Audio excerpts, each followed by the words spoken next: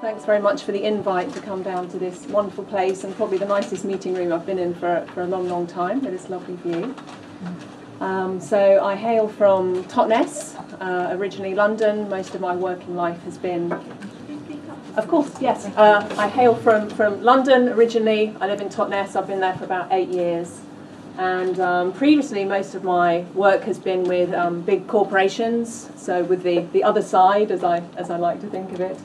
And I've always had this question about, isn't there a better way of doing this, of doing business, and of working with economists? Although I'm not an economist, I really see myself as a regular person with an interest in this. And I think that's true of most of the people that I meet. So I work for the Transition Network. That's the organisation that supports transition around the UK and around the world. And my particular interest is this project called REconomy, where we're looking at how we can help these transition groups to explore community-led economic transformation. So that's really what our interest is in this part of transition. And I think there's two questions that we're trying to answer with our work. The first one is, what kind of livelihoods and businesses are needed given the challenges that we're facing? And secondly, how can we help create the conditions for people to bring this into being themselves? So without waiting for governments, for government money, for big employers to suddenly arrive, how can we do this? How can we grow this self-belief and this confidence and the skills that we can do this, we can take this on? So for the first question, one of the things we wanted to do was to define what we mean by these new kinds of enterprises. So what kinds of businesses do we want to see in our communities, in our local economies? And we've come up with a kind of a draft set of characteristics. These are all up for discussion still, so we'd really welcome any input on these. But we think there's maybe 5 kind of characteristics that we'd like to see in these kinds of enterprises. So one is that the trade that's going on in some way strengthens community resilience. So it's not just trade for the sake of it. It actually is doing something directly. It's impacting the local community. It's improving our food resilience, perhaps, or our access to energy. And there's a number of other things, so like the appropriate resource use. So it's doing that within the limits of the resources that are available to us. And that means both fossil fuels, reducing fossil fuels, increasing renewables, but looking at all the materials that are used. It's about more than profit. We're not anti-profit. Profit would be a good thing. And in fact, most of the small businesses that we see getting started would love to make some kind of profit at some point. But it's more about what's done with the excess profits. That's what we have some questions about. We think these kind of enterprises, ideally, they want to be part of the community. They want to be connected. They want to be owned by the community where that's possible with the legal structures. Maybe that's shares, cooperatives, whatever that kind of model is. And the last point is about appropriate localisation, because we talk a lot about relocalising the economy. And what that means can really vary from sector to sector. So we talk about what's appropriate. So, we can localise food. Usually we talk about a 30-mile radius for food. If you're talking about localising transport, it doesn't tend to make much sense for every village to have its own bus company, for example. So you need to pick the appropriate scale. So as I say, we're kind of continuing to shape these, and we'd love some input on those. If you want to discuss them at any point today, I'm around. And what we then decided would be helpful was to go and gather some of the best examples of these kinds of enterprises. Do they exist at the moment, or is this just pie in the sky? And we went out around the UK, not just to transition places, but others, and we found 20 really fantastic examples of enterprises that meet this criteria. Collectively, they're turning over £3.5 million a year. They're employing over 100 people, plus about another 100 volunteers. So, they're successful, they're sustainable, they're in local ownership. And what we were looking for were the examples that are highly replicable. So actually every community needs these kinds of businesses. We have bakeries here, community banks, local transport companies, you know, the really basic things that we all need. So these models are here and they're available, and people can pick these up and they can run with them. And all of these enterprises are really happy to try and help people to do this as well. It's a real kind of sharing, non-competitive ethos, which is great. So these are all in different places around the UK, but I think the potential of this can be seen if we imagine them all happening in one place, where the Sustainable Construction Cooperative uses local building materials to build a new community store that's provided by the local baker, that delivers with the community-owned delivery scheme for people who can't get to the shops, and it creates this kind of really strong ecosystem of these local businesses.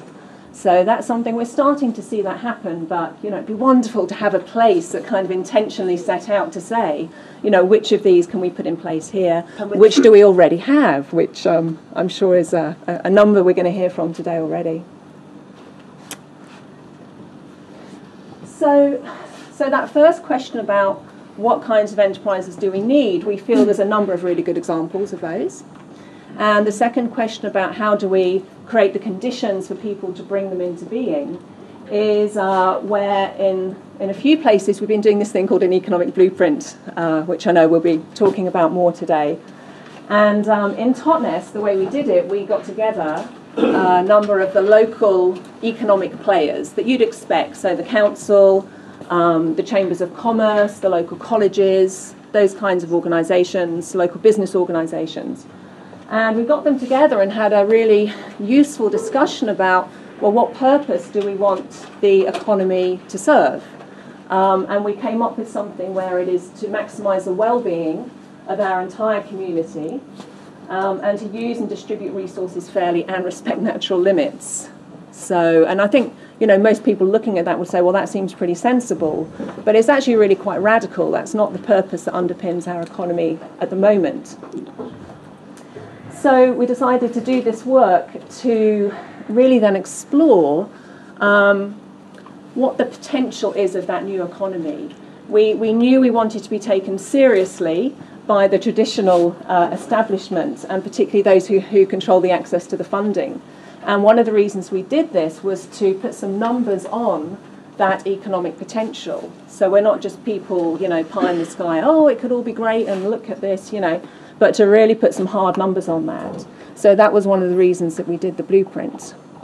And I've got some copies here. Again, we'll talk more about that later casually if you want to do that.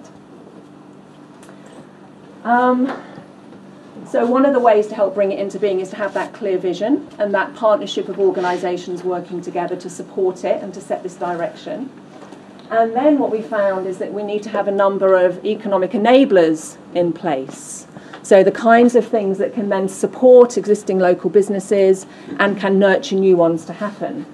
And again, there's lots of examples from Transition or from other places about innovative ways like shop local campaigns, which aren't just, you know, put a sticker in the window and think that's going to be enough. Some really innovative things. Transition Dorking did something called a Golden Ticket Day, and they got Mary Portas along to help promote it all. And the shops all offered a prize to people who shopped during that day. My favourite one, I think, was the barber who offered to let the winner cut his hair. So that was quite a, you know, just fun, interesting, engaging, those kinds of things.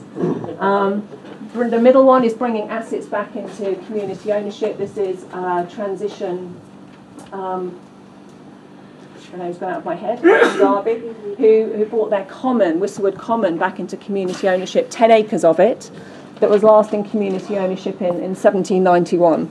And they brought that back in, and they're establishing a whole number of new food-growing businesses on it. And thirdly, setting up an incubator for new local businesses. In Totnes, we have a REconomy centre, which is supporting and establishing, raise investment for these new kinds of businesses. So, you know, there's a whole range of things going on. And I know here, again, there's a number of things happening already. And I think the last point to make is that we do need to somehow have a bit of a shift in mindset about what our individual role is in supporting this new economy to come into being, and to realise that what we do and where we spend our money has an impact.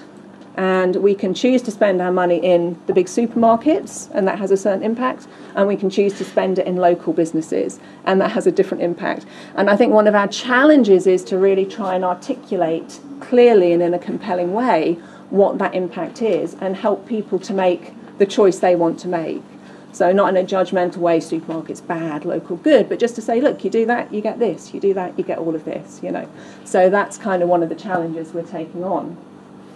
And one of the ways we're looking at this is to say we are all investors in our local economy. And even if we don't have much money to put into something, we can give time, we can give support. There was an example we have at the Local Entrepreneur Forum where we have 4 new businesses come along and pitch to the community. So just like the audience here, they came along and said, this is the kind of thing I need. And they just got this overwhelming, lovely, heartfelt response from people who are giving money, who are saying, hey, I've got an old van I don't need, you can use it for distribution, I can give you some help with marketing, and I can give you some massage, I can give you some childcare. And some people did have some significant money to put in as well. And it just shows, you know, there's this interest and this new way of going about nurturing and supporting and investing in these new enterprises. So those are some of the things that we're experimenting with in a number of different places. And finally, just to say, although we're talking about the UK, some of those examples, REconomy is being picked up internationally. I'm working with people in 10 different countries at the moment. From people in Brazil who are going to be running some REconomy sessions at the end of February in some of the favelas in Sao Paulo. So, you talk about inequality, it's right there, it's massively there, and they're choosing to work in those areas and say, well, what do we do about the economy here? And the guy in Mexico, Raul, I was speaking to the other day, and he was saying, how do you do this? How do you relocalize an economy when it's run by the drug cartels? It's like, yeah, we don't really have that problem in Totnes. We have a bit of pot around, but so each of these places have their very unique challenges, and the answers will be from the people there, of course. So it feels really exciting. It's something that's being picked up in lots of different places. It's being given a different flavour. And, we're finding these new ways of working. We have all these meetings online, no one's flying around the place, and it's just this very exciting, collaborative, open and sharing thing. So it's lovely to be here with you all and seeing you guys getting interested and building on the stuff that you're already doing. So I look forward to hearing more today. Thank you very much. Thanks very much.